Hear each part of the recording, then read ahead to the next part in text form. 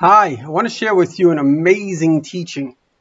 The idea here is that we can only, now remember what I'm saying here, it's an extraordinary teaching.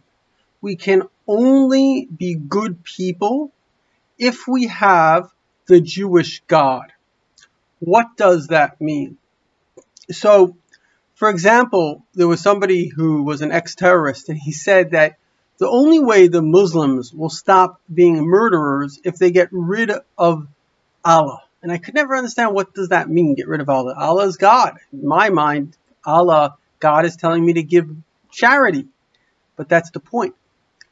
You see, if you read the Quran, Allah tells you to kill people. Now, again, this is coming from his name is Son of Hamas. He grew up in that environment. He was a terrorist. He knew what he was talking about.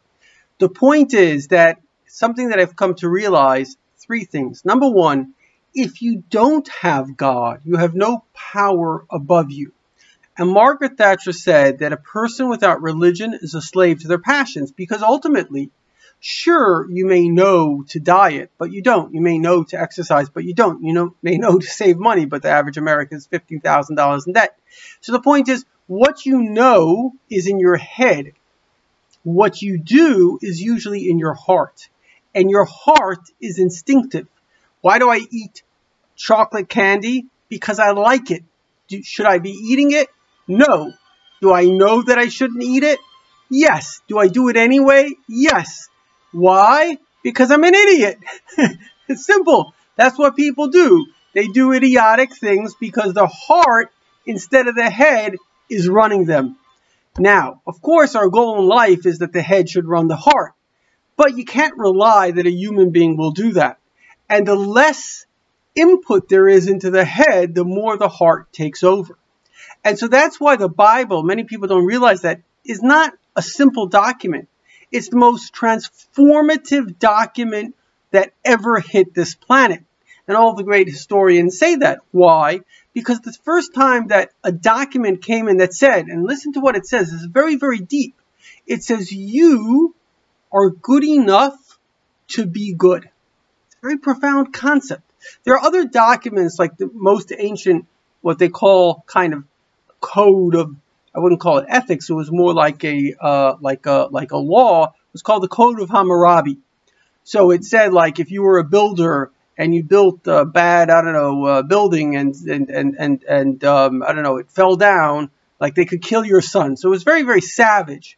But the point is, it had this kind of thing, which is, okay, you got to, like, behave because, we have to keep a civil law. But the Bible says something different. The Bible says, I, God, know that you are good enough to be good. And this is what it takes to be good. Honor your father and mother. Give charity.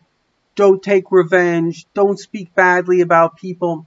In other words, this is a conversation between a moral God and his student.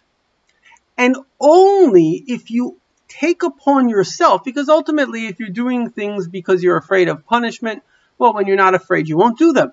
But only if you take this serious, and this is a very important thing, the God of the Bible is not only the Jewish God.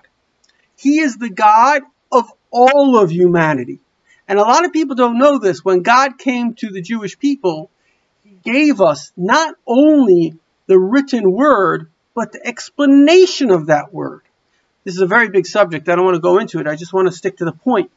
That explanation was taught from master to disciple. They used to teach the students 100 times every law. Everything was memorized. It was called the oral Torah because it was done orally until it was written down by Rebbe about the year 100. He was a great friend. I think his name was Marcus Aurelius, who was a emperor of Rome.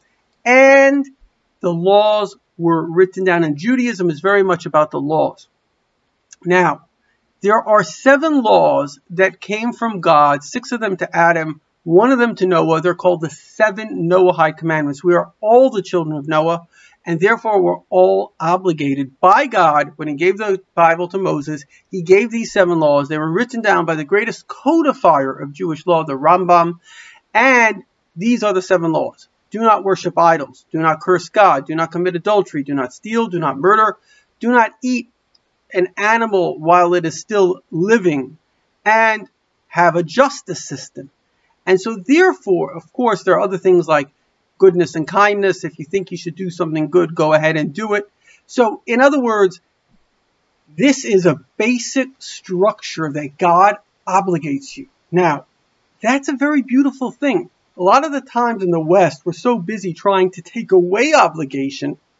I just saw this great video from Dennis Prager, and he goes like, you could either have a painless, empty life or a somewhat challenging, full life.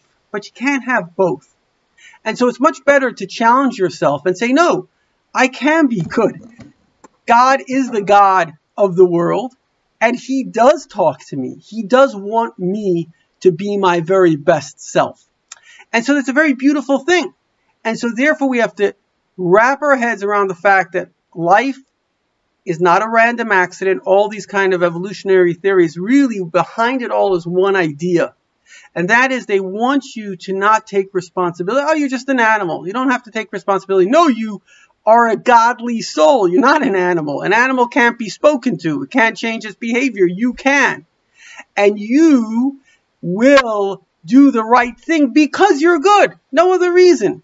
No reward, no punishment, just because you're good. It's a conversation between a moral God and his moral child.